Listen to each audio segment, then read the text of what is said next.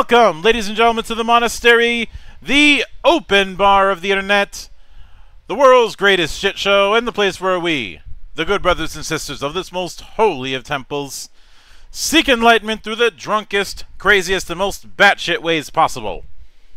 I am your one and only gaming monk, better known as Mildra, and with me I have a newcomer into the temple, coming to us straight from Skull Camera Games, the madmen behind the horror movie RPG, which managed to get funded in about 2 days. Congratulations on that.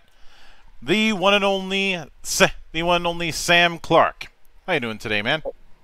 I am doing all right. I am kind of just relaxing. It has been a pretty good day, pretty good summer.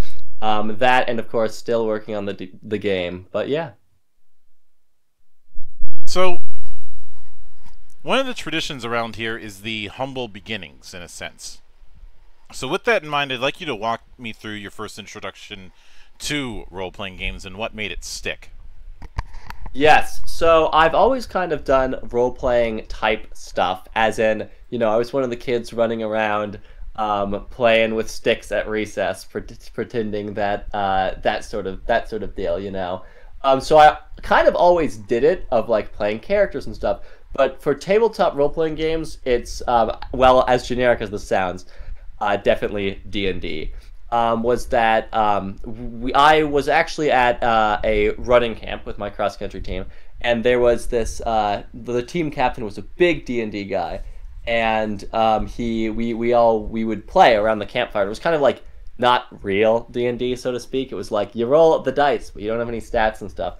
But I just thought it was super cool because, like, I had been doing that sort of stuff where you're, like, playing a story and playing characters since I was a little kid. But, there's a point when you get older where people stop doing it and you're kind of like, why? But then apparently you can't do it anymore. And then to be in a place where everyone would still do it and it was actually cool to do it and everyone wanted to sit around the campfire and roll a 20-sided die, it was pretty fun.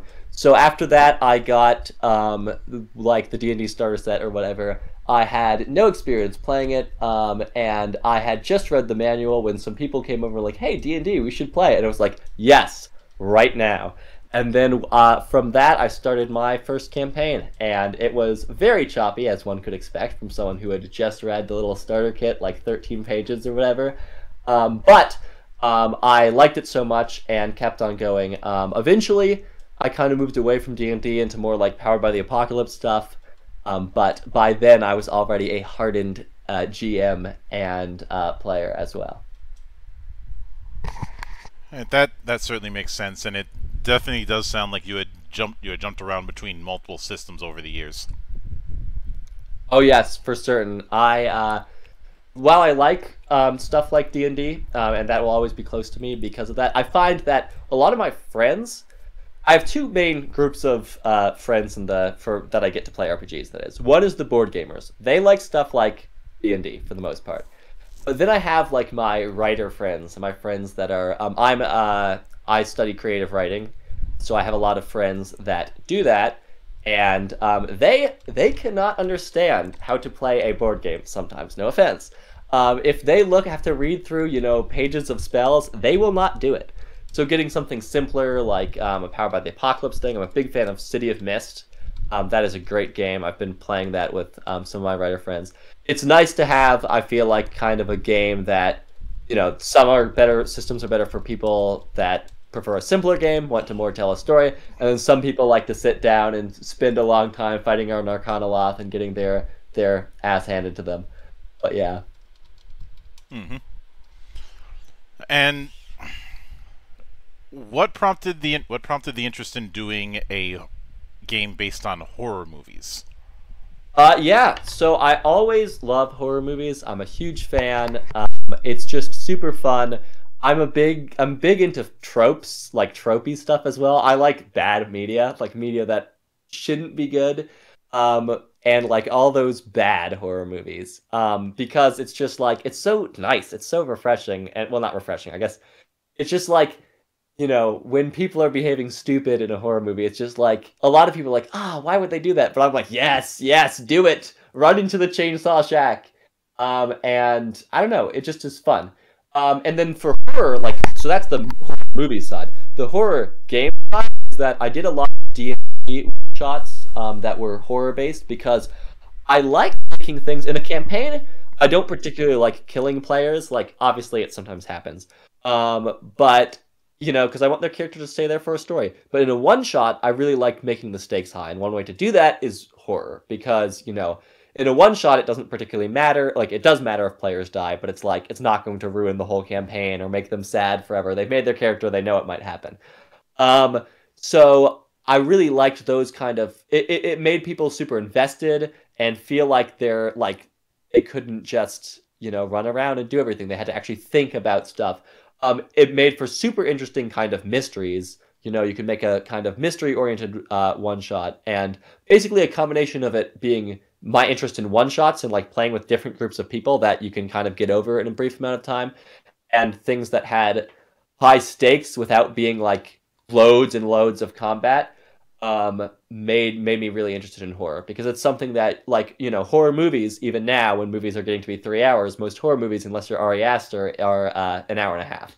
And for RPGs, that can translate to a one-shot, 2 sessions, something like that, where, you know, I can do that for a little bit, and then even if the same group wants to play again, it's not like I need to do the same story. You can do something else. If you want to do a sequel, you can do a sequel. If you want to be like, well, let's go to space now, you can do a sci-fi one, so on and so forth. And just a shot in the dark. At any point in time, did you ever watch Mystery Science Theater 3000? I did, in fact, watch Mystery Science Theater 3000, because, as you can probably tell, with my love of bad movies. Yeah, it was great. Speaking of RPGs for that, there's this great RPG called, God, what is it called? They Came From Beneath the Sea. I think it was featured on Mystery Science Theater. Great. Yeah, totally worth the check out. And given that you mentioned Powered by the Apocalypse, let me throw out a bit of a name, and you can tell me if you dipped into this. Monster of the Week. I have done Monster of the Week. I kind of like my thing with Monster of the Week. I love it. It's super fun. It's much more for the action horror type stuff for me. Of like, you know, because of the way the PBTA systems, I feel like are more for like adventures than like high stakes. Like the high stakes is always narrative sort of thing. And I like some other PBTA games better, but Monster of the Week still. It was my first PBTA game, so you know, there's always going to be a soft spot for it. And there's a few other horror based games that I'm curious if you had dipped into at some point. One of the I'm just gonna give names, and you can tell me if you had dipped into it or are familiar with it or something to that extent. Don't Rest Your Head. I have not. All right. Trail of Cthulhu. Which is, I'm using that as a stand-in for any of the games that use the Gumshoe engine. Then I might have played it. I definitely haven't run a game in it. But for my Cthulhu stuff, it has been Call of Cthulhu mostly. But yeah. Inspectors. I haven't played it. Man, now I'm gonna look like I don't know my stuff. I swear I'm a fan. But no, I haven't. I'll go with something a little more recent. Shiver. Oh, yes. Was not a big fan of Shiver. That's part of the thing for Slash, was that I wanted to make... I don't know. I felt like Shiver was a little bit complicated. It felt like it for me. I don't mean to bash Shiver. I'm sure it's great, but it just felt like it didn't get the kind of the aspect I like of a lot of horror stuff is the cinematic feel, and I don't know. It didn't feel like it worked as well as some like PBTA stuff or Call of Cthulhu. Yeah. Don't mean to bash Shiver, but I played it. Would not necessarily do it again. Yeah. I've enjoyed it personally, for what it is. This one is probably going to be a bit of a reach, but VHS, very horror stories. I have not. That sounds interesting though. That is another one of the growing list of entries coming out of Italy. It's Nice. like I have my own little subdivision of games in my library that are from Italians. But to that end, I will note that obviously Mystery Science Theater holds a special place for me, given where I come from. Yeah. But one of the it one of the things that I find interesting is that you're using a dice system that's somewhat similar to fudge dice, but not exactly, in the sense of it being symbol based. Hmm. Um, so as I understand it, you're generating skill die, bonus die, and penalty die in various forms, and Yes. you want to ultimately get more pluses than minuses. So with that in mind, what is the star and the skull supposed to So represent? So the way that the game works is as follows. Most of your stuff, like you have like a list of attributes, kind of powered by the apocalypse style, that are for your skill dice, and your bonus dice and penalty dice come from your character traits and some other outside circumstances. So like, I wanted to do that because like character traits, and having it, I like the idea of it not being like, oh, I have speed, so I am fast. But like, if your character's smart, but they're not book smart, they're observant, then you can do something like that with the character trait. Anyway, the stars are actually what you'll get to succeed. I based this system on. Have you played Time Stories by any chance? Once. I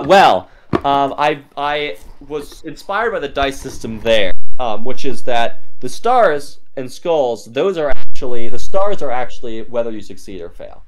So the stars are like, oh, you need 2 stars to succeed. This is a DC 2 check. The skulls are rare, but they like are an anti-star basically. Now the pluses and minuses, that's kind of drawn from like the not the fate system, Genesis system, of it being like it's opportunities and setbacks. So those are good side effects and bad side effects. So the pluses and minuses are actually for like kind of narrative consequences for your role. Like if you're running and you run away, but you roll too many minuses, you might trip. You might hurt your ankle. You might get out of breath. So a but and. Yes, exactly. So you can be a yes and, a yes but, no and, a no but sort of thing. And I liked that because I love the idea of the potential to fail upwards in games. That's part of the thing with by the Apocalypse for me. And I like the idea of it being horror, and the way I designed the dice is such that if you succeed, more likely you get setbacks just because of the way that the dice faces are like, which means that you're more likely to succeed, but something goes a little wrong. And that's like all the time in horror movies, like in Halloween, when Laurie should be able to kill Michael Myers, but she passes out right before, and then he's gone. And then if you fail, you're more likely to fail upwards because of the way that the faces are oriented, and that's you always got to have that chance to be like. It's bad if everything goes to crap. It's good if things go to crap, but you've got somewhere to go. So I wanted to make that separate from success, so that it wasn't just. I like systems that is not just succeed or fail, but of other things. So that's why the stars and skulls, they're actually for like the success level, pluses and minuses. That's for the side effects, the yes and, the yes but. Mm-hmm. So, looking at the example archetype, would it be fair to say that archetypes in Slash are similar to playbooks, but not quite? Yes, they're definitely very playbook inspired in that they have, you fill in your little bubbles. I wanted to make them easy to use. Part of the reason I like Powered by the Apocalypse stuff is I like the idea of, you pick it up, you fill out your thing in 10 minutes if you want, you can make it. And it's very story driven where it's like, oh, connections to the players. And it's kind of a role. It's not just like, I have these spells. It's like kind of your role in your party. Now, the thing that makes it a little bit different is the act development. A lot of Powered by the Apocalypse games have the whole experience thing where you can, if you fail rolls, you take experience, or if you do certain things, you take experience. But this one is based on like movie act structure. So when you move to Act 2, it's kind of like a level up. You get some more abilities. But they're very similar to playbooks in the like abilities idea. The thing that they do have a couple of other things, like I mentioned, they have traits on the front side. Then you also have a spot for your phobias, and that's a little different. But I kind of wanted to give it the idea, like the simplicity of a playbook, but I wanted to tailor it for like the 3-act film structure and the idea of, because a lot of what horror movies are about are, for whatever reason, you're running around for the beginning of the story, and then by the end, you're strong enough to fight back, escape, whatever.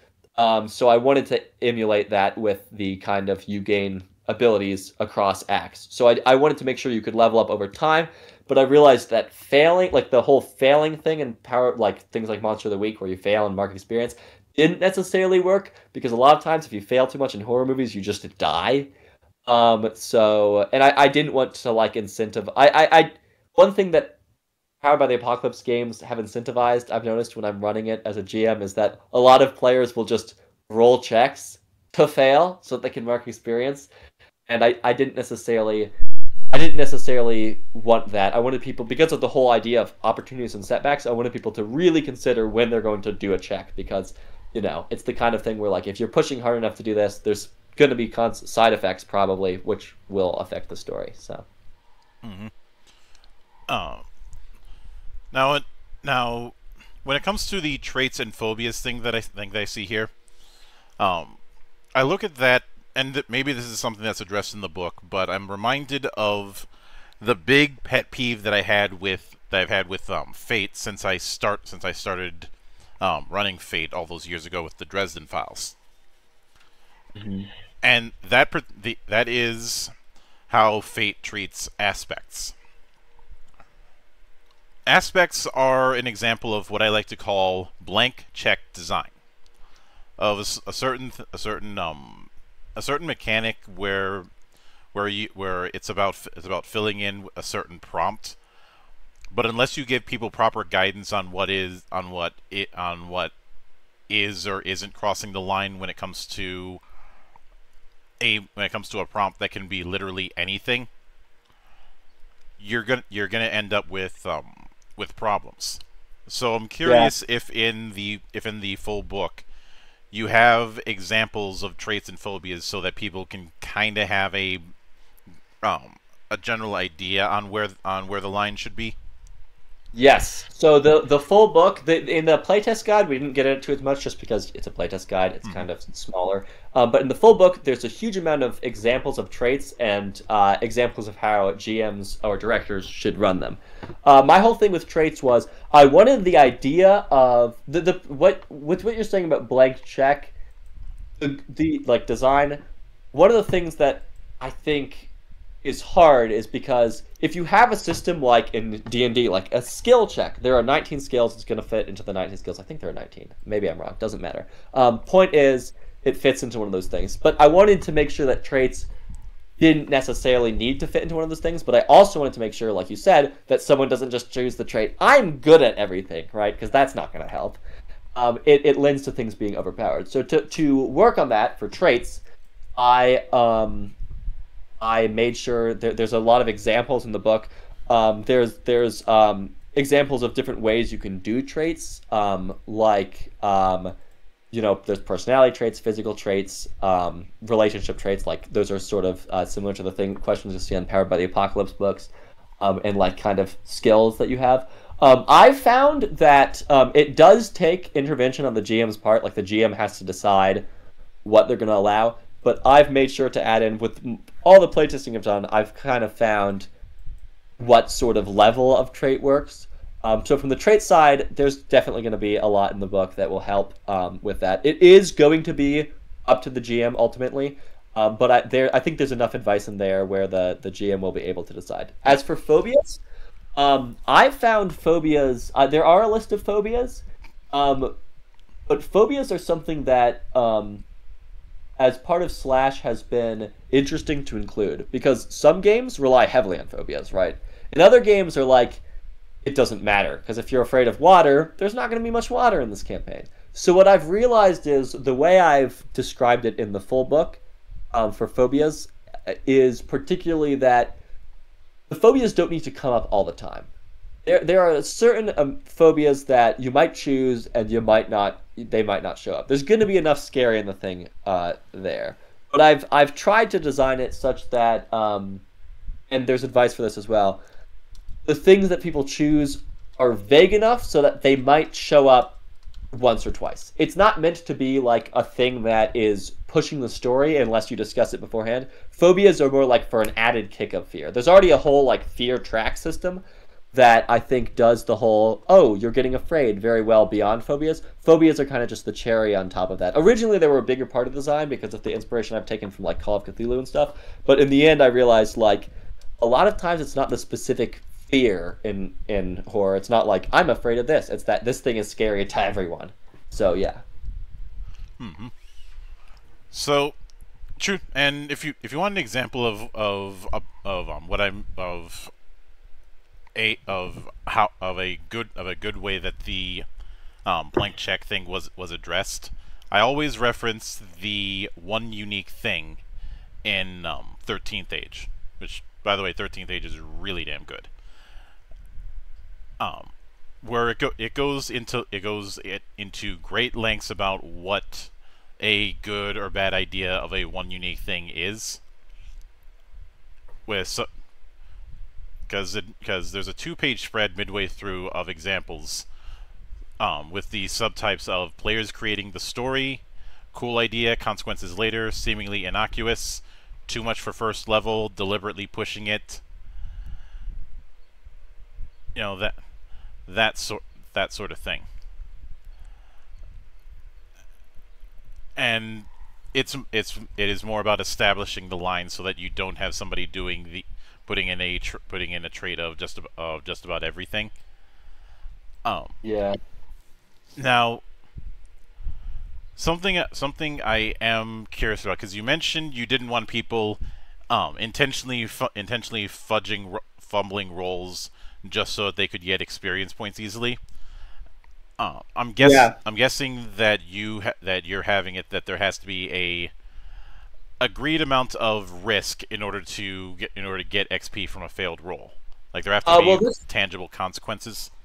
This system doesn't have the experience. Well, technically, the Fool the Fool archetype has that, but everything else, the leveling up is just through act story based. It's not like getting experience from the failed roll. But the whole idea, what I was saying with that is that I kind of wanted rolling to be, especially with the whole plus and like the opportunities and setbacks thing. I wanted the roll to be like something is going to happen, because I think that and a lot of RPGs they mention this, but I've seen a lot of GMs not necessarily play it that way. We're like, if you're looking around a room, you don't necessarily always need to roll a perception check. Sometimes you just can look around and find it, right? If you could take time and find it. And I wanted to make sure that in Slash, when you're making a roll, there is tangible consequences. It's again, a lot of games do want the roll to be God, what was it? I was looking through rule books the other day, and there was one that said it really well of like, when you have a chance, you only roll when you things have a chance of going very wrong. The point being that I wanted to really hit home on that idea and not make there be checks that are just like, oh, you fail, but nothing really happens. If you fail, maybe nothing happens, but if it does, something is happening behind the scenes. Something is happening, some big clue that you missed, or something that is going on behind you. I didn't want it to just be like, when you're stuck in the cave in D&D and rolling the investigation check 5 times to try to find the little crack in the wall that you can slip through. Yeah, and that does tie into the concept of fail forward, which I'm guessing you're familiar with. Of course, yes. And incidentally, this is also the reason why at my table I pretty much banned spot checks. Mm-hmm. It's like you've got 5 senses. It didn't make sense to me that you have to roll for the chance to see something. If you can, like, if you go to an eye exam, you're gonna be looking at the same set of letters every time. Yeah. they might change it up so that people don't try and pull a memorization trick. But the point is, if there's no chance that you're not gonna see that the third letter in the 4th row is an E. You're either gonna see it or you're not.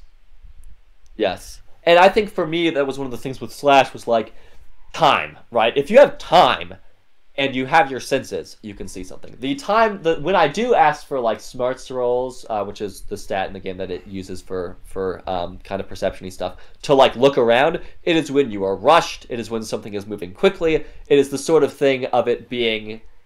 It's not just do you see this. It's not just do you see this in the room. Did you find the little? That is more. I like making that stuff more role playing. You know, like if you're looking around the room for a monster and you tell me you look up and the monster's on the ceiling, you're going to see the monster. Mm-hmm. If you don't tell me you look up, then maybe you don't, because it's more fun that way. And that is something that I think a lot of games fail to address, because this is a case where my saying about tradition being a sweet poison comes into play. A lot of people, whether it be designers, players, or GMs, have the bad habit of looking at a dice roll as a binary.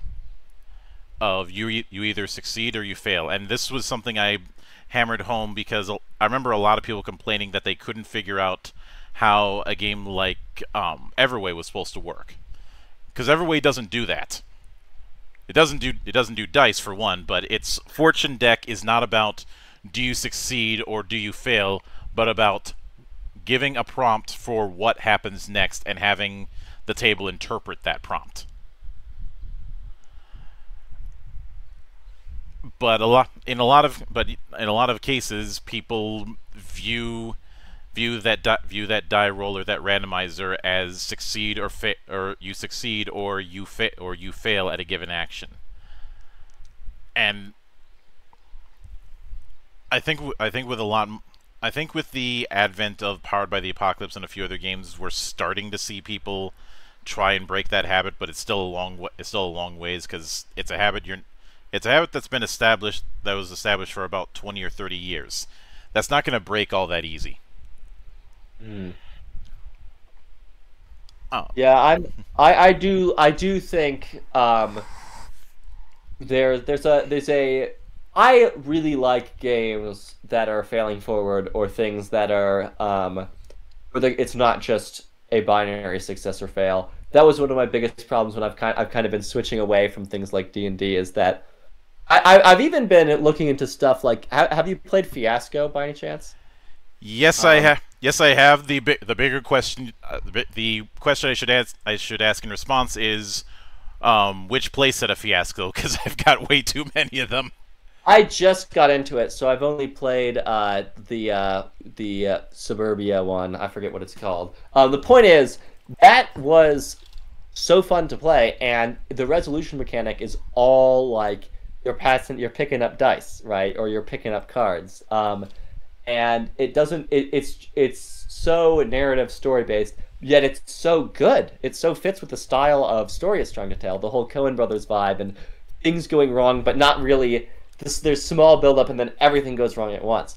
And I think that it's not a traditional system, of it being like you're right. It's so ingrained that you roll the die, the thing happens. But sometimes you don't really need a die to tell you what's going to happen, because the story is set up a certain way, and players, role playing is very good. It's very good at deciding what happens next, and you don't always rolling a die can help with the stuff that where you don't know if it's going to succeed or fail. There's an element of chance, but sometimes if you're telling a story, there's things kind of line up in a certain way, and it's going to work out a certain way, and you don't need just a success or fail. Prompts or things like then this happens can be so much more fun to work with. That's what I was trying to do with like the opportunities and setbacks in this. Mm-hmm. Was that I wanted to kind of get the best of both worlds, with still having a success fail for like the actual, because there's some tense moments in like horror stuff where you need to succeed or fail. But I also wanted it to be like, there are kind of prompts for where the story goes from there, and that makes it, I feel like that makes it a lot more fun. Yeah.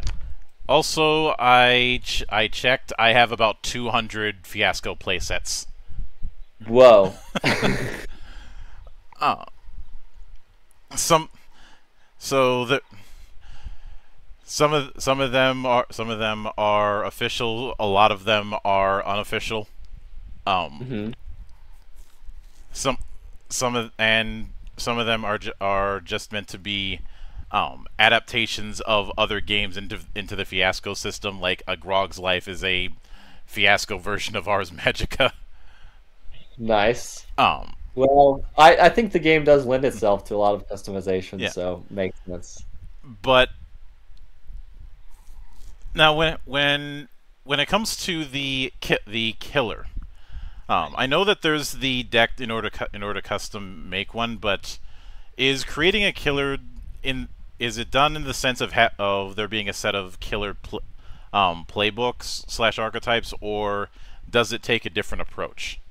So there are a few killer archetypes, but the killer archetypes are a bit more loose. It's not like a strict playbook. It's more like suggested abilities that they can have. The way that the killer was, so the archetypes are kind of just there for like kind of like base like suggestions. You know what I mean? The killer creation system through the cards is that there's like a list of abilities, there's a list of like bases for the killer where it's like, oh, this is the the predator killer, it's animalistic, this is the ghost, whatever. And you can kind of combine the abilities, weapons, bases, motives, and stuff to kind of randomly generate a killer, sort of like the tables that you'll see in other stuff. But that is super fun for building something on the fly. It's also like a lot of the building a killer, like a lot of the stuff in the book, is more about the story aspect of why the person is killing. So there are archetypes, there are abilities, and there are certainly guidelines on how much health they should have, especially depending on the survivor you're facing. Because, like, obviously, if you're doing an aliens, you're going to need maybe more than one monster, maybe a really big monster, because everyone's armed. If you're doing a regular alien, the first alien, then one monster is enough because it's just a bunch of space strikers.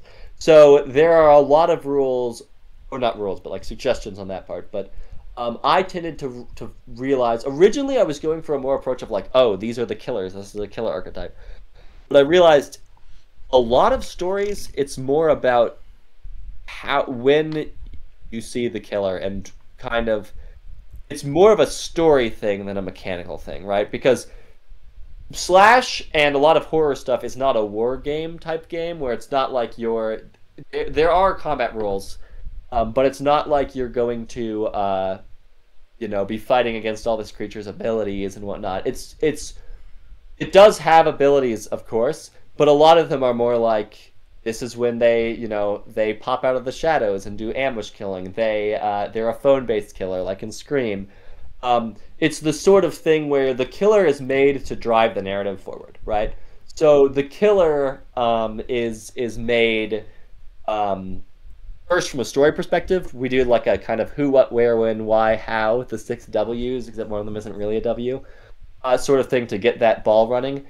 And then while there are abilities, honestly, in the playtests I've run as a GM, and in the playtest I've seen other people run when they've been GMs, a lot of people it's pretty easy to take liberties on what you want your killer to be able to do, because it's going to, and it's the system is such that it's pretty easy to customize that. And while there are like suggestions and great things for randomly building a killer, heck, there's like people are creative with their monsters, and it is much more of a system like Monster of the Week, where it's like, come up with whatever crazy monster killer you want, than it is like D&D, where it's like, this is the thing stat block.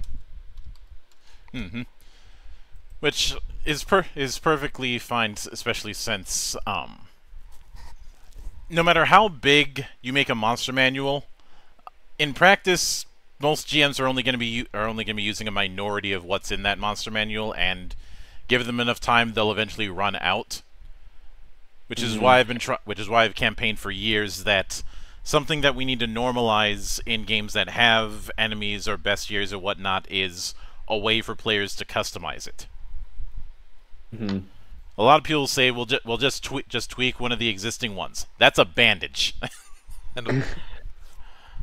No, I think that was somewhat of what I was wanting to do with the customizing part of Slash, was that like there's so many great options, like ideas for killers, but they're more like building blocks, So it's more about how you arrange those blocks, and even the customization that is mentioned in Slash for that part, like the the actual kind of more stat blocky, not stat blocky, but like abilities and um, stuff like that. Even that is a little bit small. Like even that is not going to be enough to satisfy GMs forever. Yeah. So I kind of realized, I don't know, I like it. Most of the monsters I make and everything in D&D as well are going to be stuff that I made up. And I know a lot of GMs like to, especially with something like horror where you can have a crazy, monster idea, killer idea, and you can just be like, I'm going to make this. And how do you make that a character? If your monster is like have you seen It Follows by any chance? Yeah.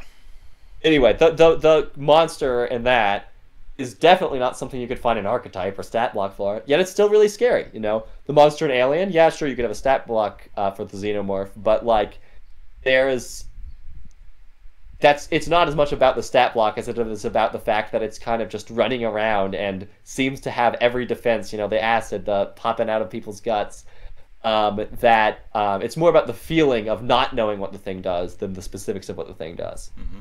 Now, to that end, I'd like to put it to the test a little bit.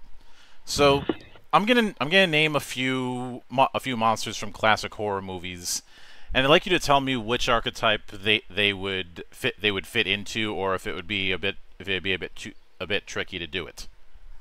Cool. Okay. Jason Voorhees.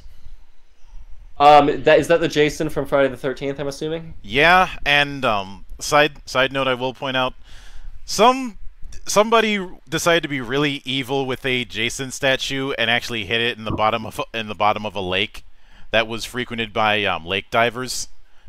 Ooh. Which is so evil, I wish I came up with it.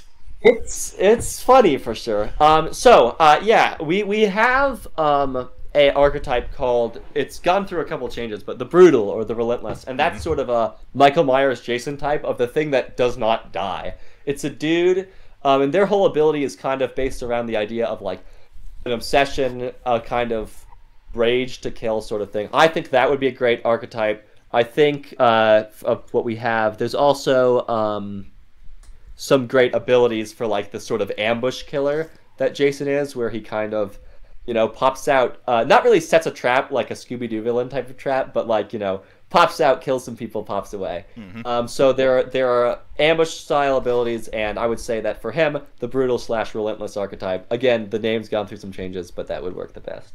All right. The Thing. The Thing is, now there are two interesting ideas for this. We just unlocked this thing called the Mimic archetype, which is the classic, like, the Thing is a dog, the Thing is now a person.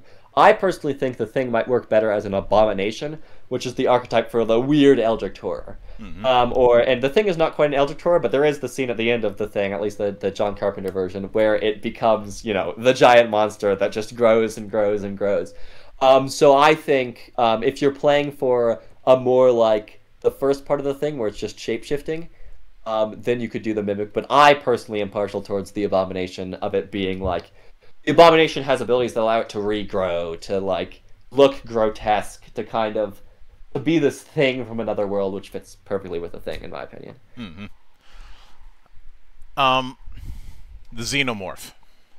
That would be a Predator archetype pretty clearly for me. The Predator archetype is the thing that is like a hunter. It is kind of animalistic. It could be a werewolf. It definitely could be the Xenomorph. There are also some great abilities that allow for like a kind of retribution, where when you hit the killer hits back.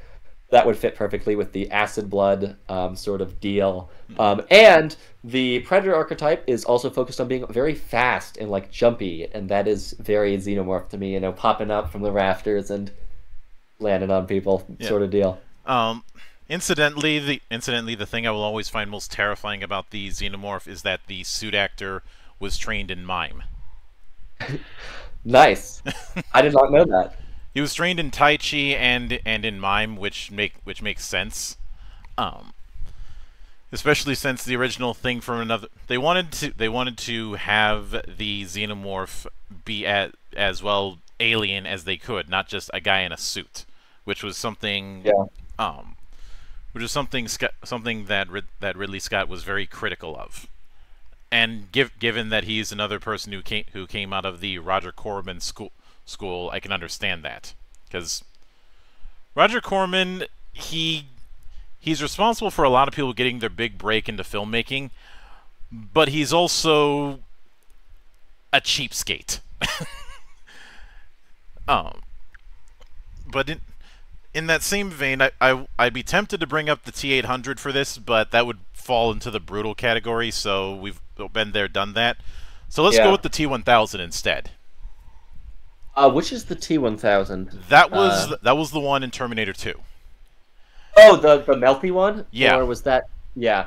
So the T1000, that's one that doesn't quite super fit.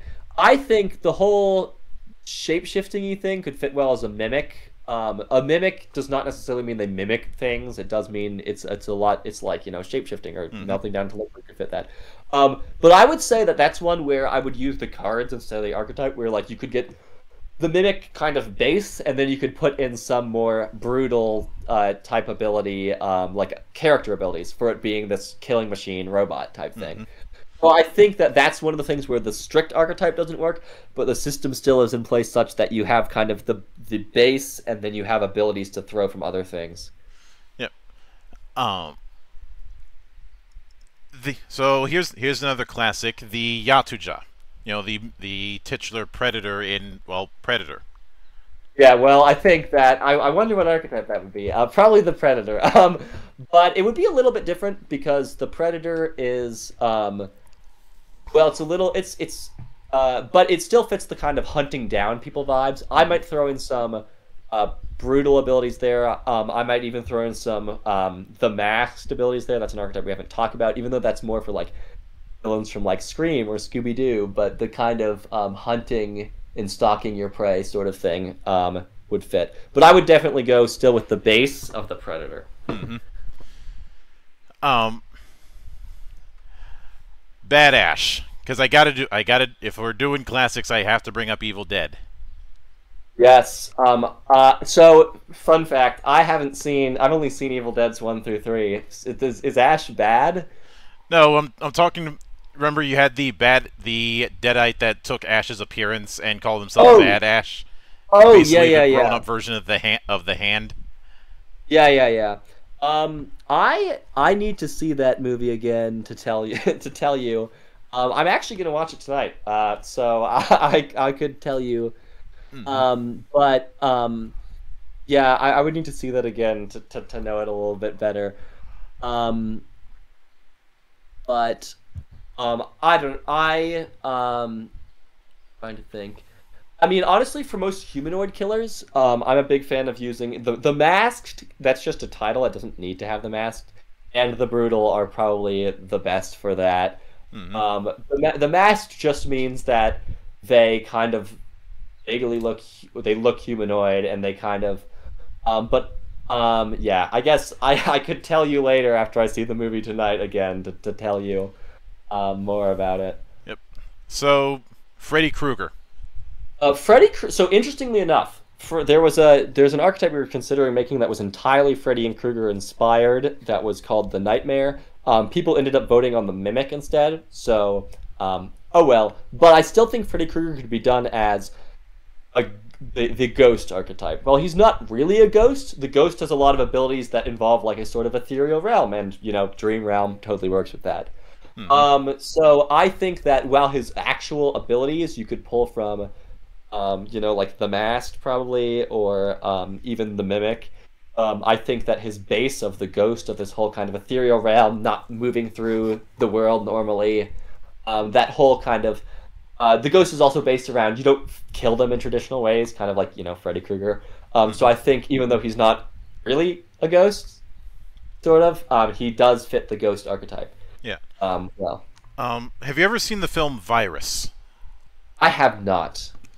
That one had a kind of sentient electricity that got into the electronics of a large boat, and was basically making these machine monstrosities that acted as the agents. I'm putting this as a stand-in for those horror movies where the monster is all encompassing and acts through agents instead of acting directly.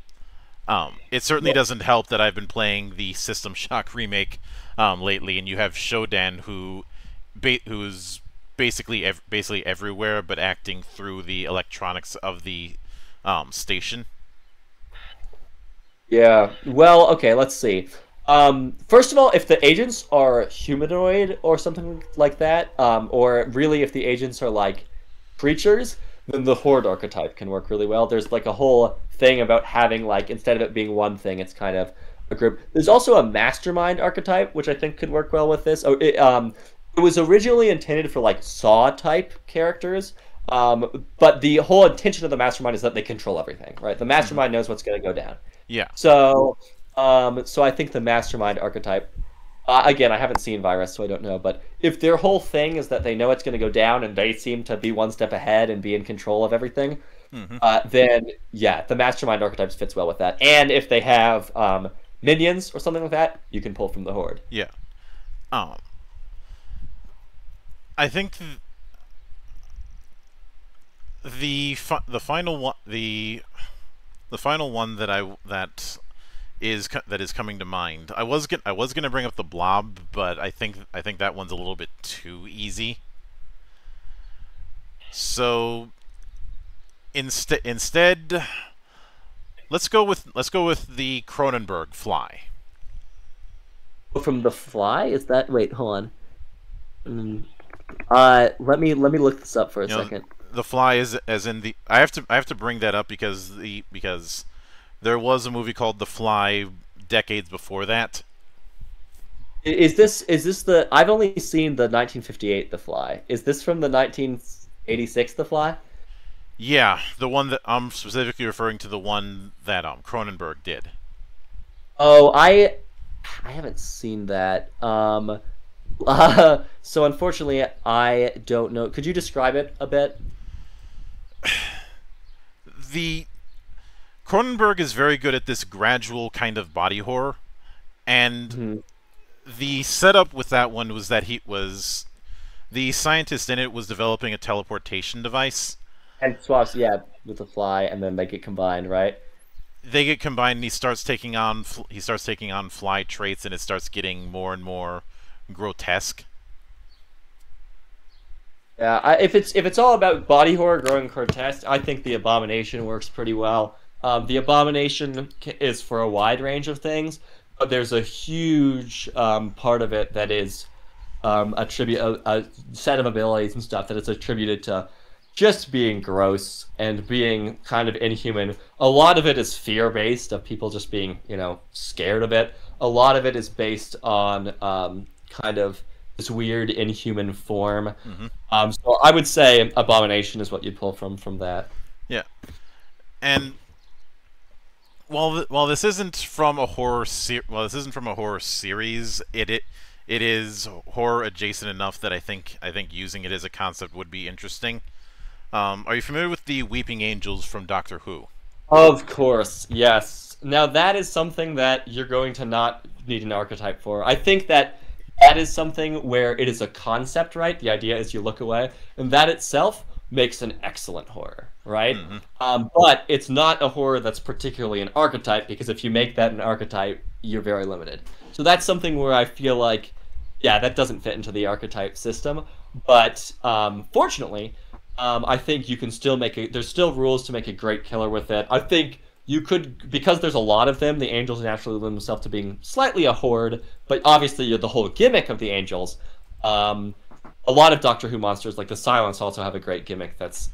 Wait, Cylons? That's Battlestar Galactica. Oh, no, the Silence. The people, you look away, and then from Doctor Who. Anyway, season 6 of the new series, I think. Anyway, the point is, the Weeping Angels, yeah, the gimmick is super fun, but it is something that, a creative GM will be able to bring to life in the system, and it's not... while it is kind of a horde and that there's a lot of them, it is going to be something that is, you'll make that yourself, because the Weeping Angels are not just a monster. There's a whole horror, a whole story. But like in the original Weeping Angels episode, it's the whole thing. They're all angels. Spoiler alert, if you didn't know, but you already knew, probably. Statutes passed. Yes. So that thing itself is so intertwined with the story. It's so much a mystery, and it's, first of all, a great episode, obviously, as I'm saying about it. But it's something that you can't really sum up in a generalized archetype. It's something that is specific enough that you need to make it yourself. So I know this is a way of me saying that there's no archetype in the system, but I really think with things that get with any archetype also, there are going to be gimmicks you add, right? Like we specifically put in some abilities that would make the predator work with the xenomorph type thing. But there are going to be some monster abilities that you're like, wait a minute, this doesn't fit. And there are rules on creating your own abilities, getting it to be added. So yeah. The final one that I'd be curious about is how you would handle the. There isn't one specific example of this, but essentially the mad psychic or the paranormal kid.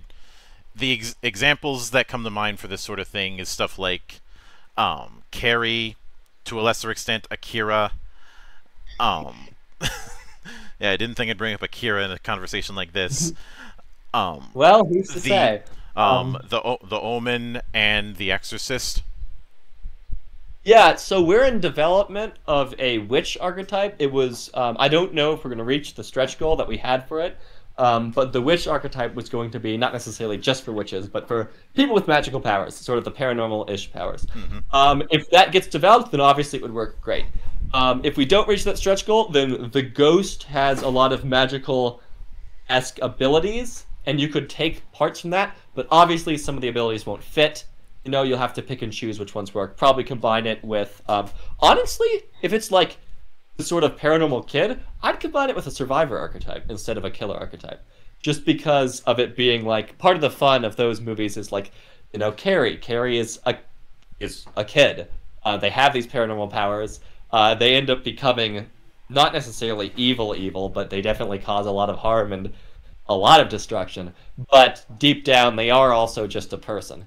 So yeah. Then again, I'm pretty sure somebody could find a way to make a survivor that is more akin to Dexter than anything else. Oh yes, certainly.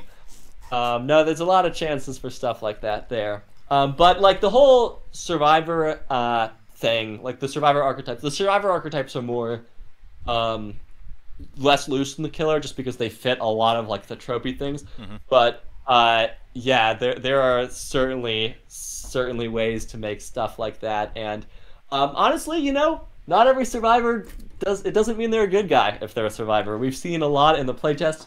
We've seen a lot of a-holes and a lot of people that are kind of a little bit evil, but they're on your side. So you got to work with them to survive. Yeah. Now, what would you be shooting for as far as a total page count? The page count right now is at about 160, but we're looking to be like about 200. This is not including the mysteries and horrors that we have. So in addition to the 160 to 200, which is the rule book, there's also a PDF copy of this series called the Muddy Brook Mysteries. These are like a forest-based, classic kind of people lost in the woods type of horror, and there are 3 main like kind of adventures, horrors as we call them, and then like these things that are short called shorts. They're like 1-page sort of deals where it's not as much of like all the rules and ideas. It's more just like, this is what the horror is going to look like. And then we also have the two people that are backers. They backed at the director tier. They're making other of those, so we'll get more PDFs. I think we'll end up with about 6 to 7 adventure PDFs, which are separate from the book. So it's 200 pages in the book of rules, archetypes, whatnot. There's a bit in the cards for the